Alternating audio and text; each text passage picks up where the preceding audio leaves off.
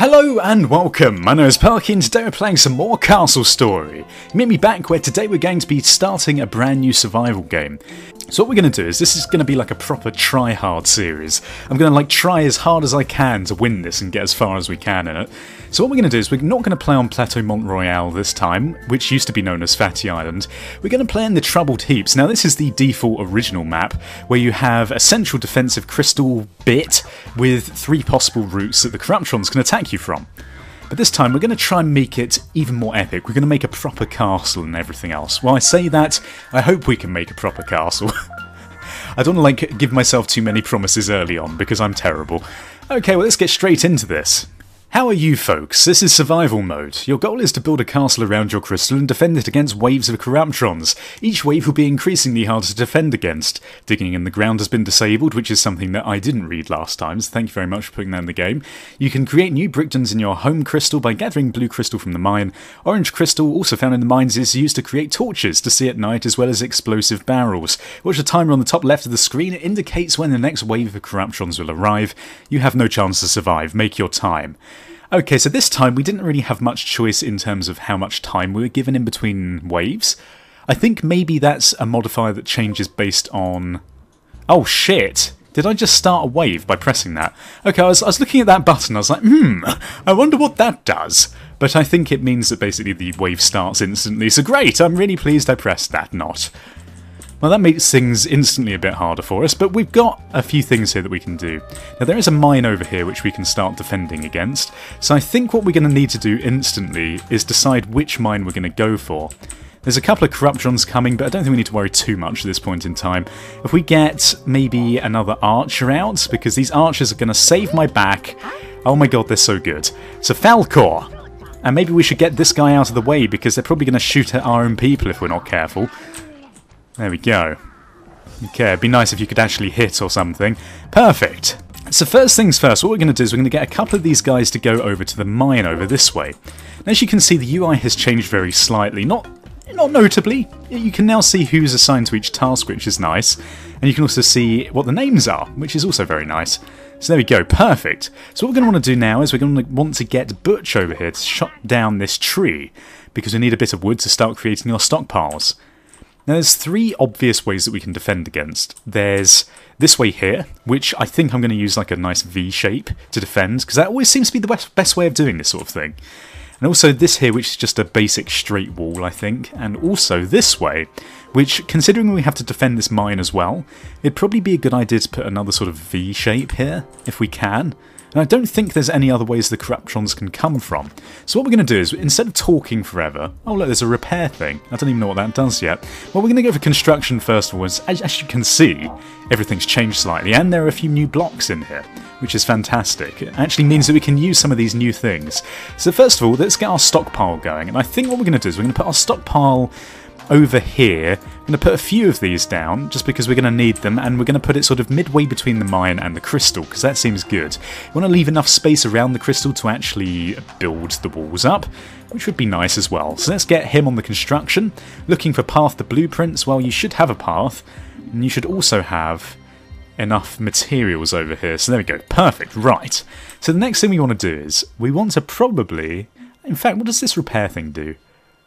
Oh, I think it just repairs everything. As long as it's not fully broken, I would assume. Okay, so now that we've got stockpile down, these guys at the mine can start placing down all the rock and whatever other goodies they've found in this place. Which is good, because it means that we can start building up our walls. So now that we've done that, let's get one of these guys onto a permanent wood chopping task. So let's get lumbering going on. We're going to put this down over here like that. So here we go, right. That seems good to me. Can we make this bigger, the lumber task?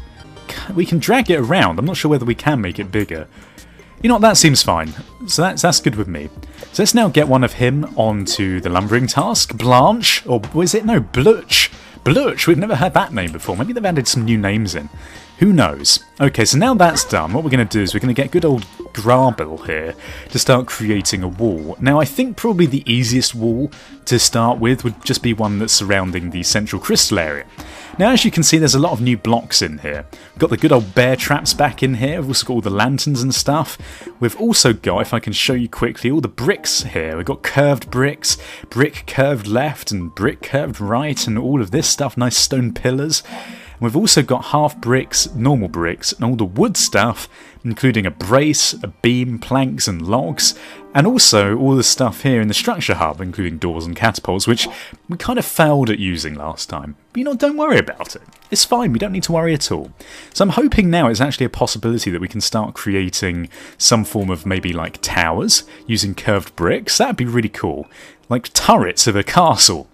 After all, this is called Castle Story. You should be able to make some form of turret, right? Makes perfect sense. So what we're going to do is we're going to start constructing our central wall around the crystal. Now, this could just be a temporary measure. In the future, I'd like the idea of maybe making this a bit more impressive, but for the early game, I think it's more important to go for purely structural rather than anything else. So let's grab all this up, get rid of that block, put a single block on either side there with a door in between. We're going to, learning from previous mistakes, we're going to put down our cross-hatched bricks this time to increase the structural rigidity of this wall.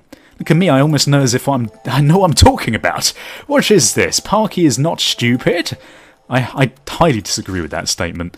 Okay, so let's get this. Perfect. And then after that we can put down a door, but we're going to be attacked now by some horrible beasties. So we're going to put Barish over here, or Bashire? I don't even know what his name is. Okay, let's recall all workers as central pillar. They're probably not going to be able to do that much, but if we can save them from being beaten up, that would be good. Okay, so Peter, and Bank, come over here. These are definitely new names I've not seen before. Kind of a mistake pressing that button. Kind of wish that I hadn't done that.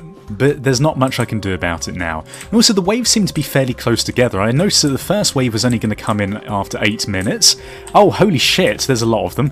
Okay, so we're going to bring this guy over here, this guy here. Going to bring Bank over here, and also Peter over in this direction. It looks like all of the Corruptrons are attacking from one direction, so if we get a nice defensive line going like this, the archers can mop them up if they're not completely useless, and then the... oh god. And then the knights can go in for the attack. The full frontal attack. Look at this. A couple of hits from them and they should be dead. Hopefully there's no friendly fire going on. Right, okay, so let's get these guys back onto their mining task. In fact, these guys never came off of the mining task. How useless of them. So what we're going to do then is we're going to get these guys back onto the construction task, which I believe... is there no one on this?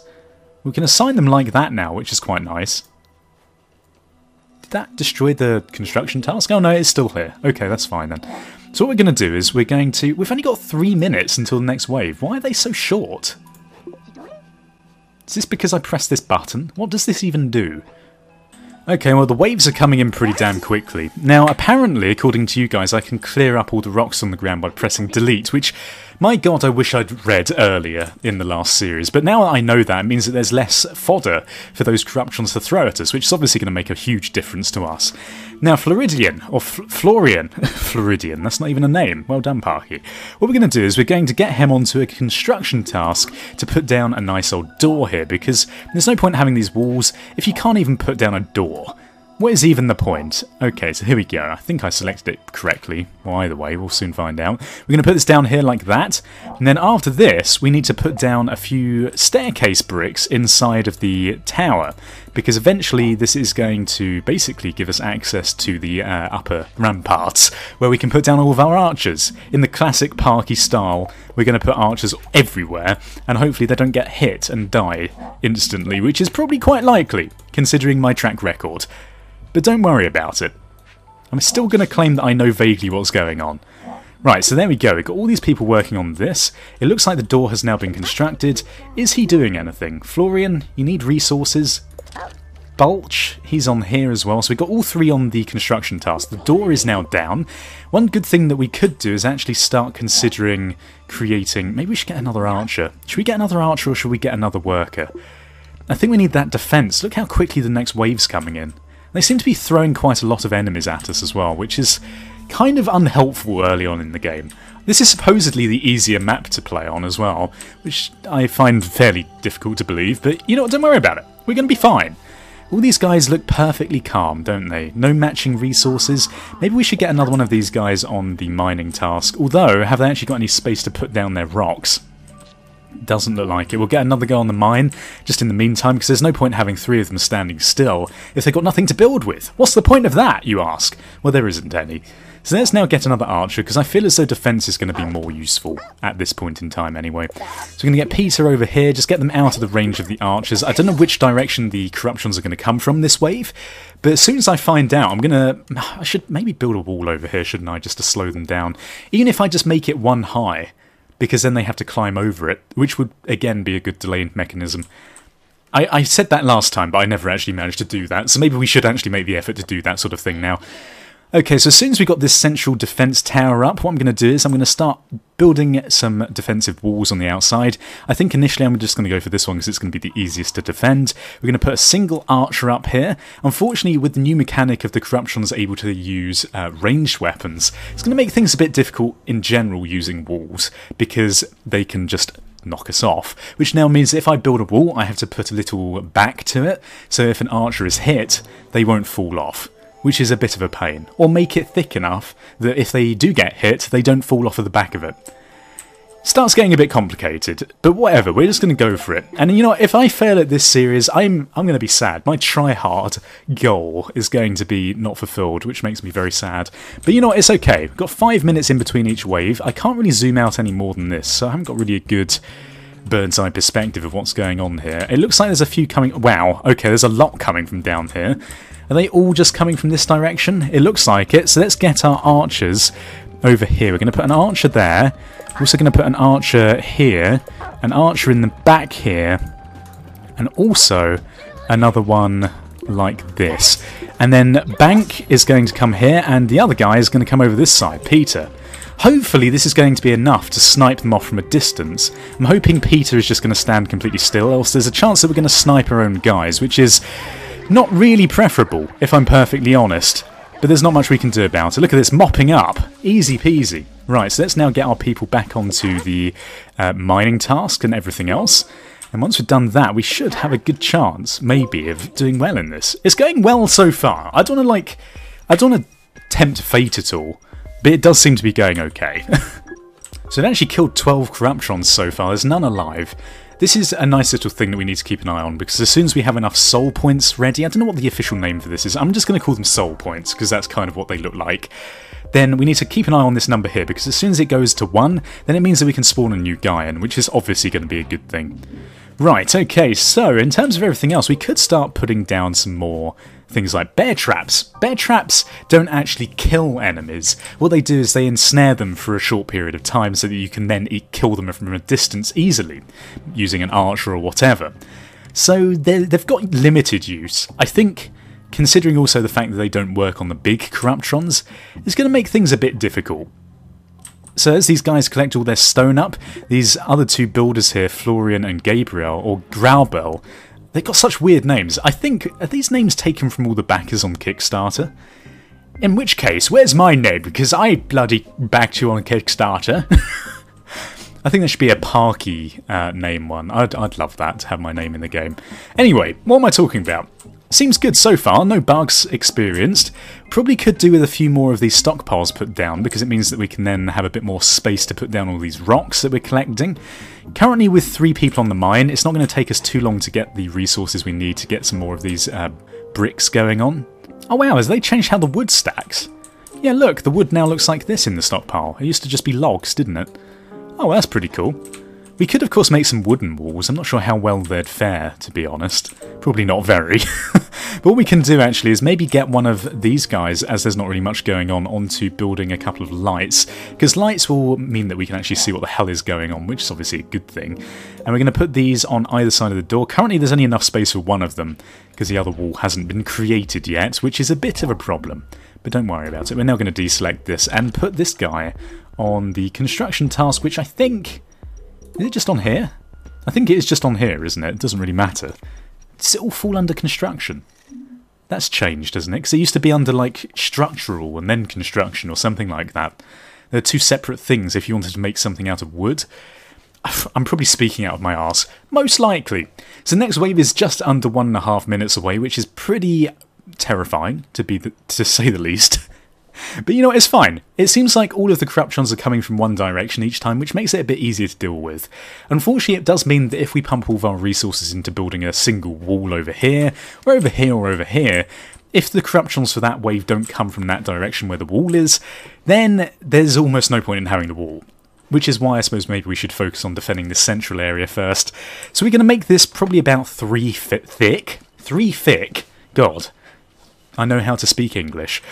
But we're going to make this about 3 thick, and then put a back on the back of the wall, because then it will mean that hopefully we can start putting some archers up there without the risk of them falling off, which sounds fantastic to me. Okay, so just over 30 seconds, I'm going to keep an eye out for where these corruptions are coming from. Hopefully they're going to come from down this way, because it means that I don't have to reposition all these guys. I think I'm doing fairly well, though, in terms of defending. I think we're doing alright. How far are we to the next creation of something? Doesn't give you a percentage anymore. Not sure if that's somewhere else that we can see. Doesn't really look like it. But what I'm going to do is I'm going to recall all of our workers, because we don't want them to get killed. I've noticed that actually, for some reason, these guys here don't seem to want to return home if we recall them. Seems like they still carry on working, which is a bit weird. Have we got any blue dust, actually? It looks like this guy's got some blue dust. Blutch. Alright, where are they coming from? Stop getting distracted, Parky. Need to keep an eye out for these guys. Okay, it looks like they might be coming from down here again.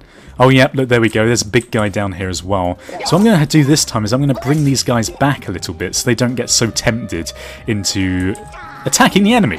We're also going to get another archer because we can. Oh my god, Archer, where are you? Archer, come over here, Bulg, or whatever your name is. Bank, fine. Have we got the big guy yet? It doesn't really look like it. We are being attacked, though, which is not very helpful. If we clear up these rocks, right. Now everyone else, archers, attack the big one. For God's sake. Oh god, no, Peter. Don't go over here. Bank. You know, these knights, they cannot be trusted at all. Right, this seems okay, though. Why is this guy still in the mine? Oh my god, what the hell are you doing? Oh, well, thankfully we killed him.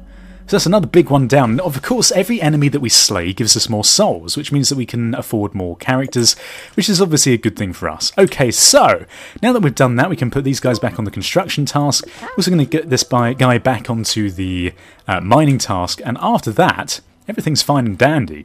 Okay, well, this seems like a good place to end the first episode. If you enjoyed it and love my try-harding experience, then please feel free to leave your support in the comment section below. Also, tell your friends. Thank you for watching. Goodbye, awkward, goodbye. Awkward.